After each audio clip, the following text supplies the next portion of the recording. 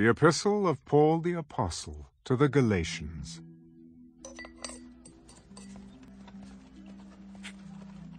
Greetings. Paul, an apostle not from men nor through man, but through Jesus Christ and God the Father, who raised him from the dead, and all the brethren who are with me. To the churches of Galatia, grace to you and peace from God the Father and our Lord Jesus Christ, who gave himself for our sins, that he might deliver us from this present evil age, according to the will of our God and Father, to whom be glory forever and ever. Amen.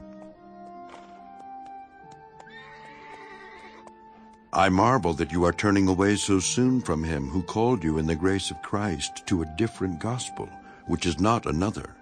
But there are some who trouble you and want to pervert the gospel of Christ. But even if we, or an angel from heaven, preach any other gospel to you than what we have preached to you, let him be accursed. As we have said before, so now I say again, if anyone preaches any other gospel to you than what you have received, let him be accursed. For do I now persuade men or God? Or do I seek to please men? For if I still pleased men, I would not be a bondservant of Christ. But I make known to you, brethren, that the gospel which was preached by me is not according to man. For I neither received it from man, nor was I taught it, but it came through the revelation of Jesus Christ. For you have heard of my former conduct in Judaism, how I persecuted the church of God beyond measure and tried to destroy it. And I advanced in Judaism beyond many of my contemporaries in my own nation, being more exceedingly zealous for the traditions of my fathers.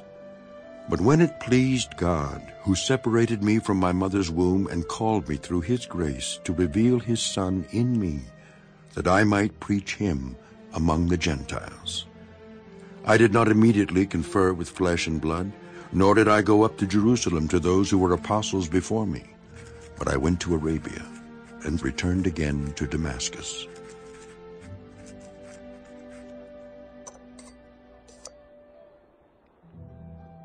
Then after 3 years I went up to Jerusalem to see Peter, and remained with him 15 days. But I saw none of the other apostles except James, the Lord's brother. Now concerning the things which I write to you, indeed, before God I do not lie. Afterward I went into the regions of Syria and Cilicia, and I was unknown by face to the churches of Judea which were in Christ. But they were hearing only, he who formerly persecuted us now preaches the faith which you once tried to destroy. And they glorified God in me.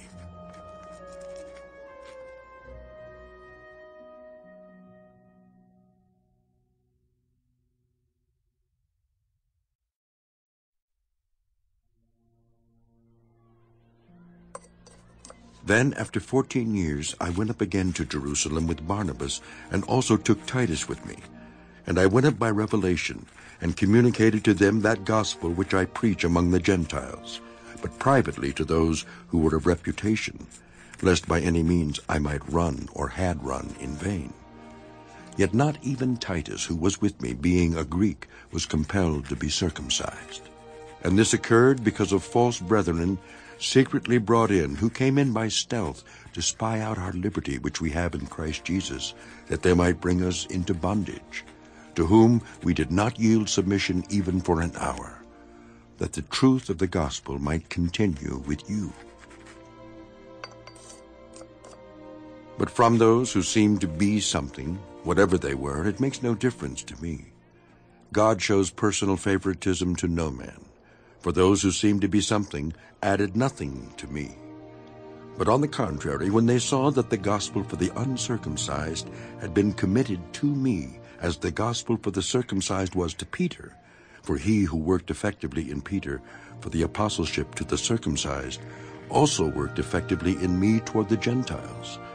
And when James, Cephas, and John, who seemed to be pillars, perceived the grace that had been given to me, they gave me and Barnabas the right hand of fellowship, that we should go to the Gentiles and they to the circumcised. They desired only that we should remember the poor, the very thing which I also was eager to do. Now when Peter had come to Antioch, I withstood him to his face, because he was to be blamed. For before certain men came from James, he would eat with the Gentiles. But when they came, he withdrew and separated himself, fearing those who were of the circumcision. And the rest of the Jews also played the hypocrite with him, so that even Barnabas was carried away with their hypocrisy. But when I saw that they were not straightforward about the truth of the gospel, I said to Peter before them all, If you, being a Jew, live in the manner of Gentiles and not as the Jews, why do you compel Gentiles to live as Jews? We who are Jews by nature and not sinners of the Gentiles, knowing that a man is not justified by the works of the law, but by faith in Jesus Christ, even we have believed in Christ Jesus, that we might be justified by faith in Christ, and not by the works of the law. For by the works of the law no flesh shall be justified. But if, while we seek to be justified by Christ, we ourselves also are found sinners, is Christ therefore a minister of sin? Certainly not. For if I build again those things which I destroyed, I make myself a transgressor. For I, through the law, died to the law that I might live to God. I have been crucified with Christ. It is no longer I who live, but Christ lives in me. And the life which I now live in the flesh, I live by faith in the Son of God, who loved me and gave himself for me. I do not set aside the grace of God, for if righteousness comes through the law, then Christ died in vain.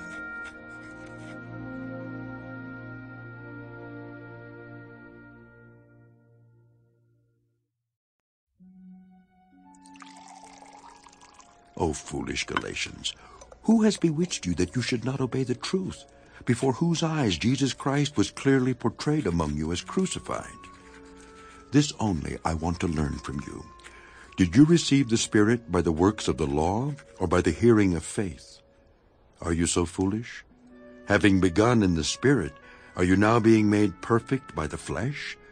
Have you suffered so many things in vain, if indeed it was in vain? Therefore he who supplies the Spirit to you, and works miracles among you, does he do it by the works of the law, or by the hearing of faith? Just as Abraham believed God, and it was accounted to him for righteousness. Therefore know that only those who are of faith are sons of Abraham. And the Scripture, foreseeing that God would justify the Gentiles by faith, preached the gospel to Abraham beforehand, saying, In you all the nations shall be blessed. So then those who are of faith are blessed with believing Abraham. For as many as are of the works of the law are under the curse. For it is written, Cursed is everyone who does not continue in all things which are written in the book of the law to do them. But that no one is justified by the law in the sight of God is evident. For the just shall live by faith. Yet the law is not of faith, but the man who does them shall live by them. Christ has redeemed us from the curse of the law, having become a curse for us. For it is written, Cursed is everyone who hangs on a tree, that the blessing of Abraham might come upon the Gentiles in Christ Jesus, that we might receive the promise of the Spirit through faith. Brethren, I speak in the manner of men. Though it is only a man's covenant, yet if it is confirmed, no one annuls or adds to it. Now to Abraham and his seed were the promises made. He does not say, and to seeds, as of many, but as of one, and to your seed, who is Christ. And this I say, that the law, which was 430 years later, cannot annul the covenant that was confirmed before by God in Christ, that it should make the promise of no effect. For if the inheritance is of the law, it is no longer a promise, but God gave it to Abraham by promise. What purpose, then, does the law serve? It was added because of transgressions, till the seed should come to whom the promise was made. and it was appointed through angels by the hand of a mediator. Now a mediator does not mediate for one only, but God is one.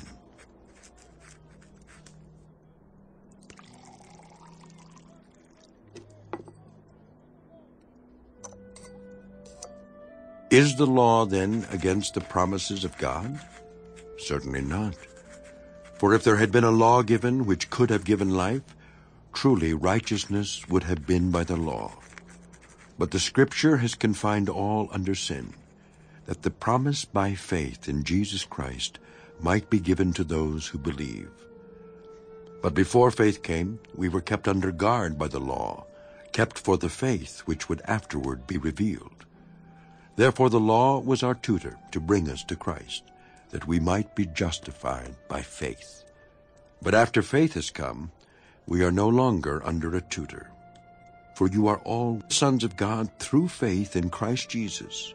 For as many of you as were baptized into Christ have put on Christ. There is neither Jew nor Greek, there is neither slave nor free, there is neither male nor female, for you are all one in Christ Jesus. And if you are Christ's, then you are Abraham's seed and heirs according to the promise.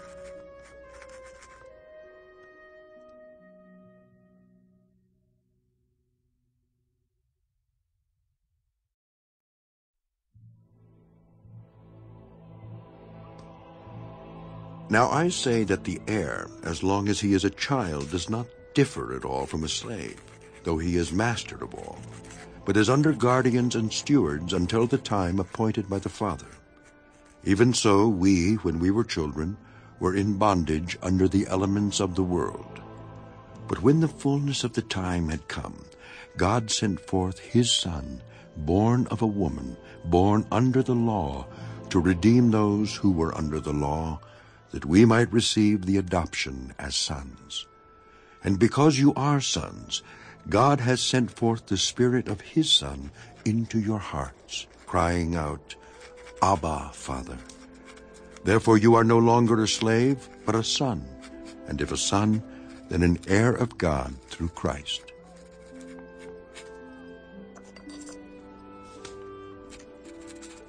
But then indeed, when you did not know God, you served those which by nature are not God's.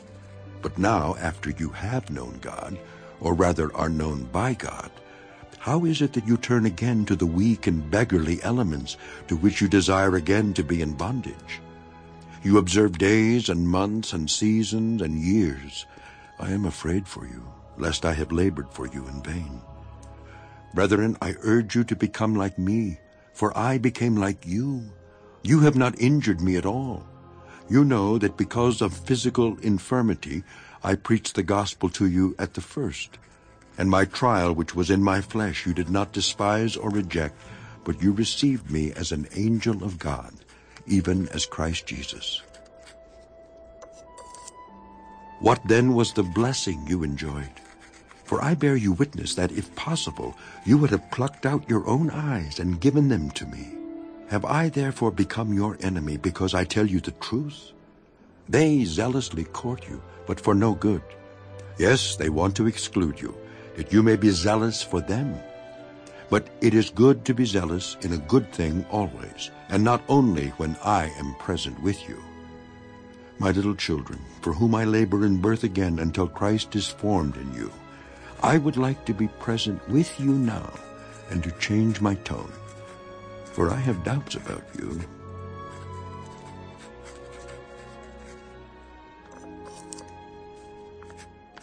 Tell me, you who desire to be under the law, do you not hear the law? For it is written that Abraham had 2 sons, the one by a bondwoman, the other by a free woman. But he who was of the bondwoman was born according to the flesh, and he of the free woman through promise, which things are symbolic. For these are the 2 covenants, the one from Mount Sinai, which gives birth to bondage, which is Hagar.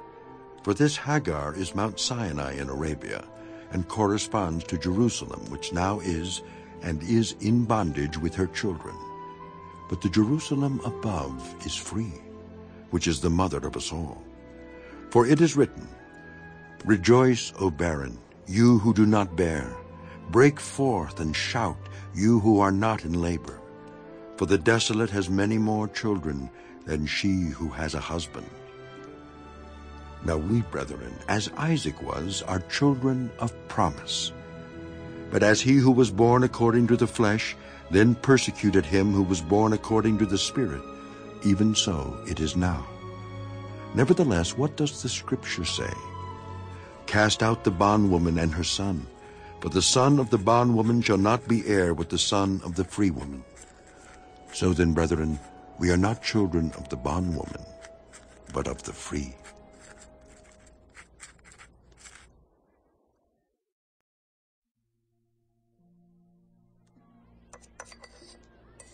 Stand fast, therefore, in the liberty by which Christ has made us free, and do not be entangled again with the yoke of bondage.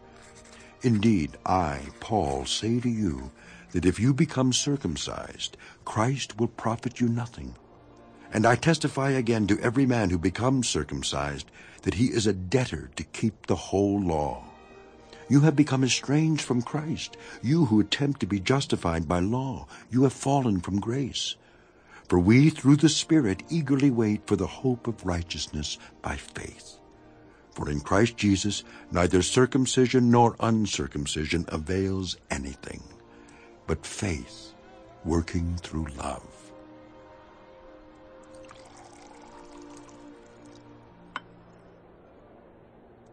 You ran well. Who hindered you from obeying the truth? This persuasion does not come from him who calls you. A little leaven leavens the whole lump. I have confidence in you, in the Lord, that you will have no other mind, but he who troubles you shall bear his judgment, whoever he is. And I, brethren, if I still preach circumcision, why do I still suffer persecution? Then the offense of the cross has ceased. I could wish that those who trouble you would even cut themselves off. For you, brethren, have been called to liberty. Only do not use liberty as an opportunity for the flesh, but through love serve one another. For all the law is fulfilled in one word, even in this: you shall love your neighbor as yourself. But if you bite and devour one another, beware lest you be consumed by one another. I say then, walk in the Spirit, and you shall not fulfill the lust of the flesh. For the flesh lusts against the Spirit, and the Spirit against the flesh. And these are contrary to one another, so that you do not do the things that you wish. But if you are led by the Spirit, you are not under the law.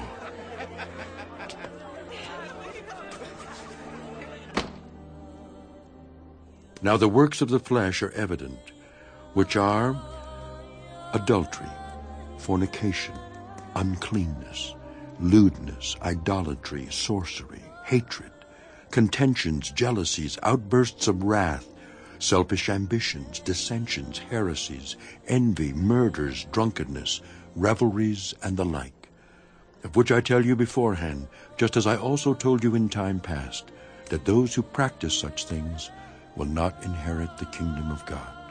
But the fruit of the Spirit is love, joy, peace, long-suffering, kindness, goodness, faithfulness, gentleness, self-control. Against such there is no law. And those who are Christ's have crucified the flesh with its passions and desires. If we live in the Spirit, let us also walk in the Spirit. Let us not become conceited, provoking one another, envying one another.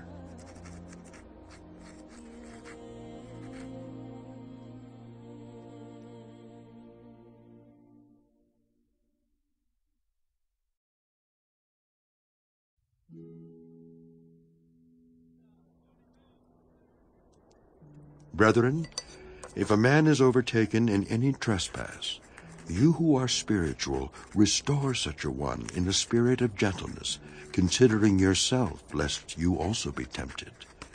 Bear one another's burdens, and so fulfill the law of Christ. For if anyone thinks himself to be something when he is nothing, he deceives himself. But let each one examine his own work, and then he will have rejoicing in himself alone and not in another. For each one shall bear his own load. Let him who is taught the word share in all good things with him who teaches. Do not be deceived. God is not mocked, for whatever a man sows, that he will also reap. For he who sows to his flesh will of the flesh reap corruption, but he who sows to the Spirit will of the Spirit reap everlasting life. And let us not grow weary while doing good, for in due season we shall reap if we do not lose heart. Therefore, as we have opportunity, let us do good to all, especially to those who are of the household of faith. See with what large letters I have written to you with my own hand. As many as desire to make a good showing in the flesh, these would compel you to be circumcised, only that they may not suffer persecution for the cross of Christ. For not even those who are circumcised keep the law, but they desire to have you circumcised, that they may boast in your flesh. But God forbid that I should boast, except in the cross of our Lord Jesus Christ, by whom the world has been crucified to me, and I to the world. For in Christ Jesus neither circumcision nor uncircumcision avails anything, but a new creation. And as many as walk according to this rule, peace and mercy be upon them, and upon the Israel of God. From now on let no one trouble me, for I bear in my body the marks of the Lord Jesus.